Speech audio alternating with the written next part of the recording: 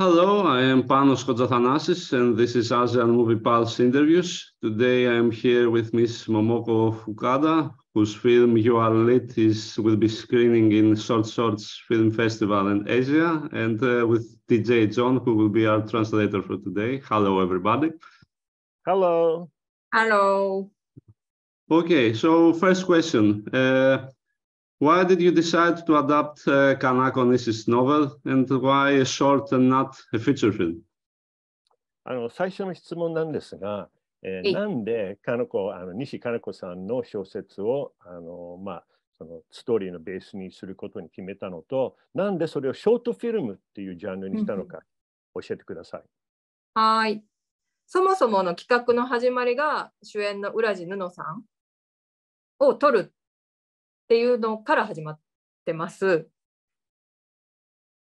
So this started really to include one of the main characters, Uraji, into some sort of film, and she just wanted to make a film with her. That's how the whole project began, actually. はい。で、浦地さんが一番素晴らしく見える作品は何だろうと考えたときに、私は西加奈子さんの小説が大好きでもう超リスペクトしてて、ずっと撮ってみたい小説だったんで、今だって思いました。So she wanted to find something where she could show on the screen how wonderful and appealing Miss Uraji is. And she's been a big fan of Nissan's stories and her writing for a long time. And then she realized that this would be the best opportunity and the right story to show her good friend and the star of the show, Miss Uraji. And okay, the film is a lot, I've heard, about feminism. So can she give us some details about the feminist movement in Japan, and also why are short hair and unshaved armpits considered a form of resistance? That's very interesting. で、まず日本におけるフェミニズムのムーブメントとかについてちょっと教えていただきたいし、で、なんでいわゆる脇の下の毛が脇毛そういう脇毛がフェミニズムの象徴になるのか教えてください。はい。日本におけるフェミニズムがすごく運動が活発になってきたのは、すごい昔からやっていたけど、ここほんと5年ぐらいで若い女性たちの意識がものすごく変わった。それは多分ハリウッドの MeToo も大きな原因にはなってると思うけど、やっぱ今まで生きてきて私たちなんでこんな生きにくいんだろうっていうのが、あれこれって社会のせいかなってみんなやっぱ目に見えてそれを発信できるようになった。多分それは Twitter だったり Instagram だったり SNS の効果もすごく大きくて、私の生きづらさってそうだ、これが原因だったんだ、この社会が原因だったんだってことでみんな気づいて発言できるようになったっていうのは、今の日本のフェミニズムがすごく活発になった原因かなと思ってます。はい、ありがとうございます。So right now, yes, there has been feminism in Japan for quite a while, but especially in these last 5 years, especially with the younger females in Japan, it's become more active, so to speak. And of course, perhaps the Me Too movement also might have something to do with it as well. But also the other big factor is social networking is another big factor. And so they've become to realize, why is it so hard to live in this society here in Japan for females? And that became a very big question among the younger generation of females who are now really become active, especially in the last 5 years, thanks to social media platforms like Facebook and Instagram. で、あと脇毛のことは日本に来たことのある人はすごくわかると思うんですけど、電車とかとにかく街を歩いていてこう女性に対する脇を脱毛しようという広告がめちゃくちゃ多いんですよね。これって多分海外では見られない光景で、女性に対してのメッセージが、社会が発しているメッセージが絶対に毛をなくせということが日本ではめちゃくちゃ大きな負荷になってて、女性たちにとって。で、その象徴である脇毛を見せる、女性が見せて、しかもダンスしてパフォーマンスすることで、こう社会からの抑圧を払いのけるぞっていう意味を込めて脇毛を見せてます。So as far as the armpit hairs goes, a lot of the tourists and visitors who come to Japan may have seen that there are advertisements and billboards all over Japan about getting rid of body hairs. It's a thing here, and especially for females. So it's just something that's kind of forced upon the females by society and consumerism. And so why does it have to be this way is something else that the women are starting to think. And for Fukuda director, it's her way of showing how to fight against this kind of conception that women have to have clean, armpits and no hair in certain parts of their body. So that's her way of rebelling against that societal kind of thinking. And in general, I hope this question is not offensive, but I would say that Japan is a patriarchic country and also somewhat a bit racist in the way that they don't accept different kind of people in any way. 次の質問は、日本は家父長制的な国だと思いますが、その点にはどうでしょう。そして、日本人は差別主義だと思いますか？差別主義者と思いますかっていう質問です。ちなみに、その質問の意図は何ですか？She would like to kind of come back at you with why is it that you're asking these questions? What is your thinking behind asking this? I thought that the movie kind of shows this. Like, for example, there is this scene in the restaurant when there is the girl that says essentially that she is gay, but the men in the table tell her that okay, you're just doing that because to attract men to appear more sexy. So this for me means that they don't accept homosexuals. So from that I got the whole other questions, because the men in that table, they were expecting the girl just to find a boyfriend and get married and have children, which is a patriarchal notion. That is why I'm asking. 特にレストランのシーンで、男女が話してるところで、その女の子は実際には私はレズビアンだっていうちょっとカミングアウト系な発言をするんですけど、でその座ってる男の子がそれはただ男を引き寄せるために言ってるだけで、それはどっちかと言ったらいわゆる男性社会っていうかそういう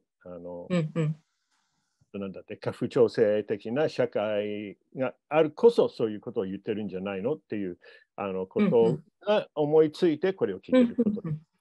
OK です。そうですね。そもそもこの映画は、原作は西加奈子さんの小説ではあるけれど、10年前に書かれた小説なんですね。で、10年前に書かれた小説を今映画化するということは、やっぱ価値観が全然今と10年前と社会の価値観が違っていて、で、映画化するときにはものすごく今起こっている物語にしようというのを意識しています。で、そんな中でこの映画に出てくる、全ての差別的な発言だったり、理解のない言葉だったりするのは私が、生きてきて自分が発した言葉でもあるし受けた言葉でもあるというのを込めているので、日本のやばい現状を言うと居酒屋レストランで行われている会話を差別だと思ってない人、差別だとすら思ってない人がめちゃくちゃ多いというのが今の日本の現実だと私は思っています。はい。So, to start with, the original story by Nishi-san is from, she wrote that 10 years ago. And since then, of course, the outlook and what's considered normal in Japanese society has really changed a lot. So she's kind of updated it with her own, through her own experiences as well, some of the prejudice or the oppression that she's sensed since then. And so the guys in the restaurant scene, the guys at the table, where they're really intolerant and they're, like you say, they're patriarchal thinking and male thinking, was how she wanted to show the reality in Japan now that still exists with that kind of narrow-minded thinking. So that's how she wanted to show that kind of prejudice that still exists here in Japan. Okay. And I am not sure about the concept of burning feet in the movie. I understood the movie, but I'm not sure what was that about. Maybe she can explain a bit. で、その、映画の中で、燃えてる足の、なんですが、それは何か、作品に登場する燃える足のコンセプトとか、なんかそれを出す考えは何かあるんですか？足が燃えている男性については、すごく足が燃えているということで分かりやすくなっているけれど、やっぱさまざまな困難を抱えている人だったり、こう生きているだけでしんどい思いをしている人たちのすごく象徴であるというか、自分は何も悪いことをしていないのに燃えていることで、店から入らないでくださいって言われたり、住んでる場所にもすごく煙たがられたりという差別を受けていて、存在しているだけで受ける差別みたいなものを彼には託していました。So the burning feet for her indicates, in this case, it's the guy with the burning feet. And, everybody in Japan, if they're, they've all got some sort of issues or problems that they're trying to, live with and face up to. And just trying to make a living and just trying to go through life in Japan can sometimes be very hard for Japanese people. And, in the story, it says that he wasn't able to enter a restaurant, or he's, getting pushed out of his apartment because of his problem. And so she wanted to show that people are trying to just live their normal lives, and without knowing that there's something about them that's not, part of society or fits with society, they have to encounter these kind of difficulties and these kind of prejudices. Okay. ちなみにどう感じましたか？ how did you accept or think of the burning feet on the guy? Yeah, I thought it was a bit about that people who look a bit different are not accepted by society, which again connects with the question I did previously. So yeah, more or less. I just wanted to make sure. いや、ももこさんがおっしゃった通り、やっぱり何か一人違うとこを持ってるだけで、そういうふうにね、その差別されるとか、なんかオプレッションを感じるとか、そういうこともあるので、自分もそういう考えでした。はい。Okay. Okay, thank you. Okay. All right. Okay, and the acting in the film, particularly of the two female protagonists, is a bit over the top, a bit theatrical, let's say. Why did she choose this approach for them? 作品の中でその2人の主人公は、な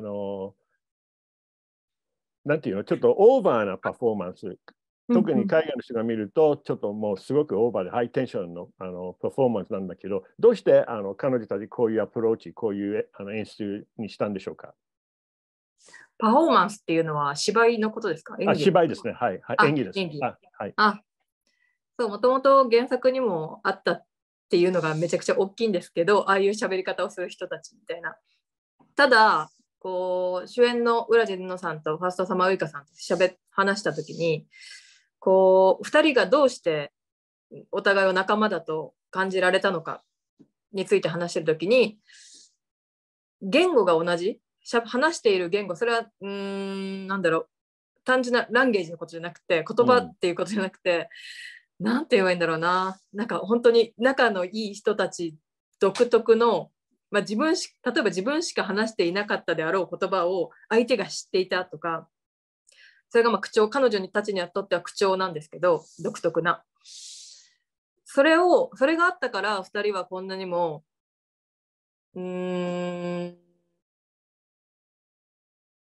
すごい仲良くっていうか、なんだろうな、フレンドシップを築くことができたのではないかという話をしていたときに、だからこそこの言葉遣いの2人なんだという必然性になっていい答えをもらったなと思いました。So there's a little bit of that in the original story, the original novel as well, or the short story. And the reason why they kind of act and talk like that, kind of, high tension and overacting, if you want, is because they have an understanding of each other because they talk like that. And that's why they're friends. It's the same language, plus it's the same way of thinking that are alike, and that brings them together. And there's also a uniqueness that brings them together. And so they have a complete understanding of each other in that they both talk this way and they both act this way. So that was a big point in making them come together and become such deep, deep friends and partners. And was it difficult for them to act in that way, for the actresses? こういう演技するのは、その2人に対してはすごい難しいことだったんでしょうか？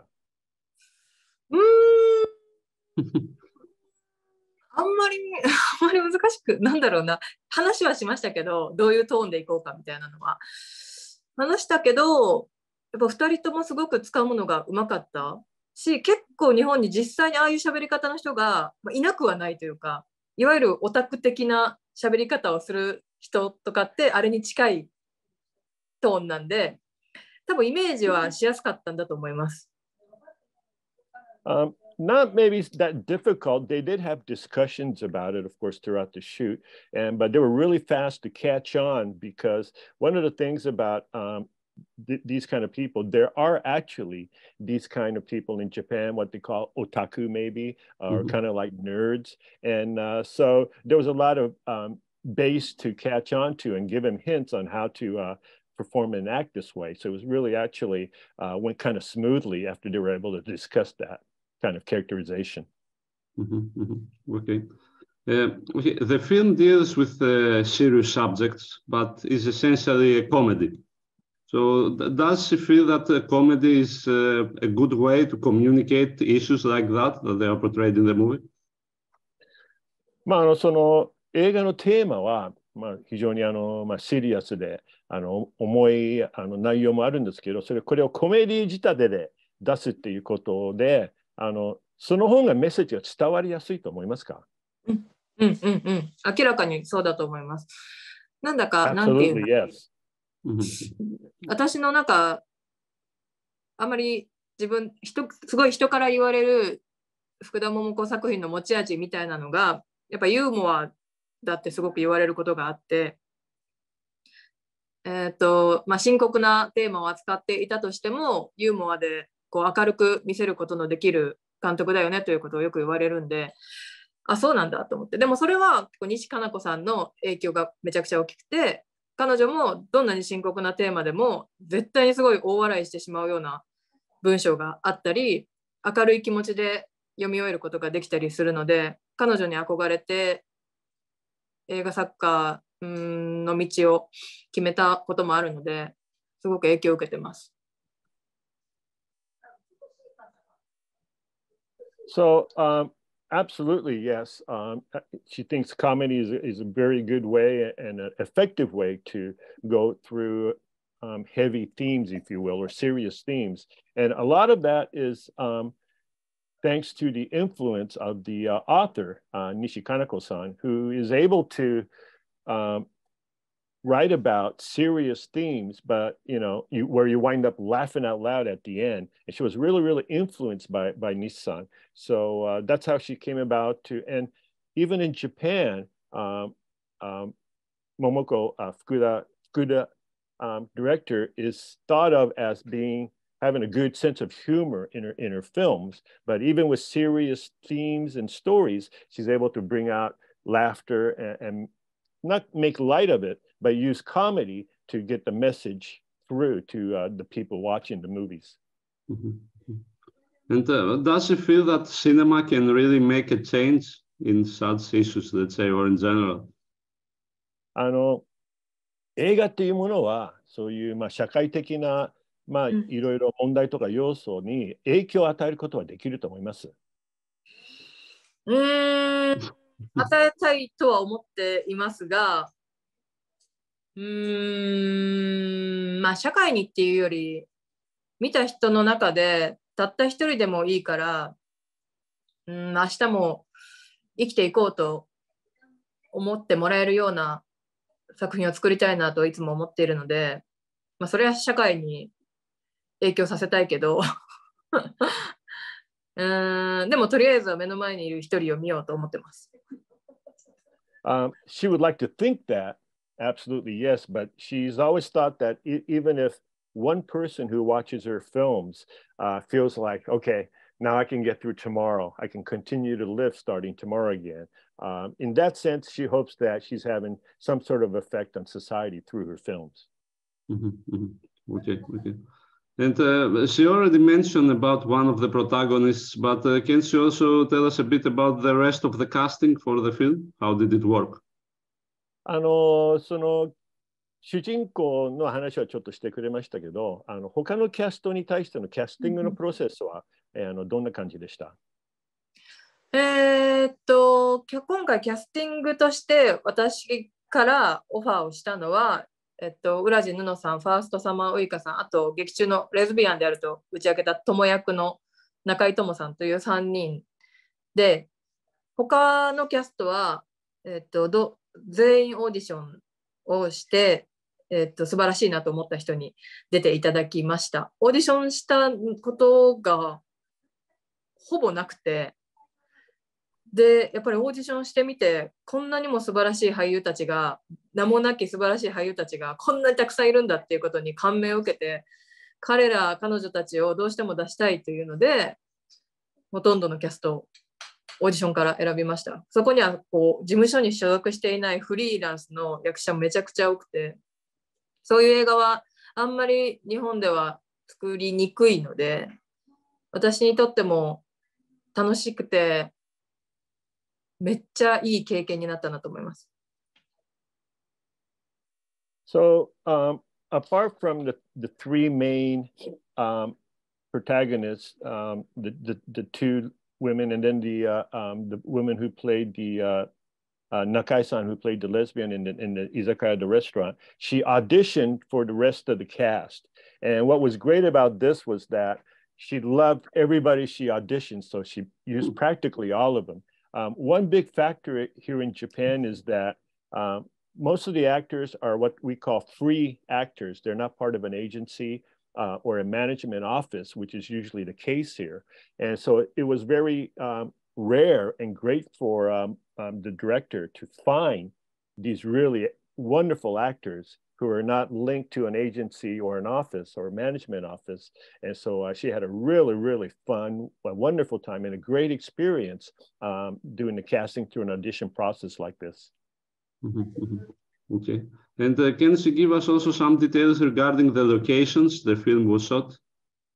その撮影されたロケーションについてちょっと教えてください。はい。日本の高円寺っていう場所で、すごく独特な地域です。よく言えば、夢を追う人たちすべてを包み込んでくれる場所。悪く言えば、何もしなくてもずっと居続けられる街。すごくたとえ有名になったり夢が叶わなかったとしても居心地が良すぎて出られなくなる街だと思ってます。So this is located in a city called Koenji, just on the outskirts of Tokyo. And it's a very, very unique little town in Tokyo.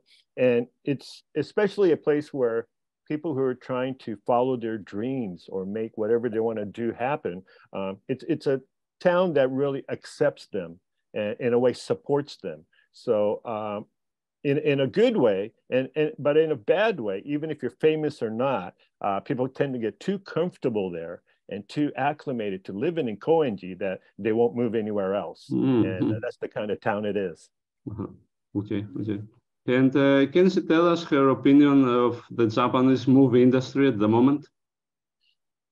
今の日本の映画業界に対してどう思ってますか？ご意見を教えてください。クソだなと思ってます。To put it simply, she thinks it's shit. Okay. Right. Enough said. Okay. そう、私シングルで子供を育ててるんですけど、とにかくすべての人、私だけじゃなくてすべてのスタッフ、キャストにとって働きにくい環境、すごく長時間労働だし、給料もすごく安いし、なんかどうにかならないもんかなと思ってはいて、今同じように子供を育てている女性のプロデューサーとどうにかして撮影時間を9時から5時、朝の9時に集合して夕方5時に解散できるスケジュールで作品を作れないかということは挑戦しようとしてます。So what she means by that is, and for instance, Momoko-san is a single mother, and all the staff work so hard in very difficult conditions for so little pay, very long hours, and that's just the normal way that films are shot and the normal way that staff or crew are treated here in Japan. And she's got also a very good friend, a female producer also with a child or two. And, they keep having this discussion about why can't we do a shoot where it's from 9 to 5 and then everybody can go home and take care of business and just work, normal hours and have a normal life, but still be in the creative filmmaking. Okay. But does she feel being a filmmaker is normal life? まあ、フィルムメーカーの、なんていうの、人生っていうのは、まあ、普通の人生じゃないですよね、やっぱり。そうなのかな。普通に生きてるけどな。Well, she's trying to make it normal, but yeah, she's right. You're right. It's probably not very normal. Okay. And last question, I guess, is she working on any new projects? 最後の質問になりますが、今後の予定は何かありますか？今後の予定は、さっきちょっと言いましたけど、本当に日本の映画業界の環境を変えたいんで、とにかく全ての人が働きやすいよ。とりあえず今、当事者である子育てをしている自分が働きやすい業界にしていきたいので、そう撮影時間を短く、日数を長く、でお金を出してくれるところを探し中。なんかいい人いたら紹介してください。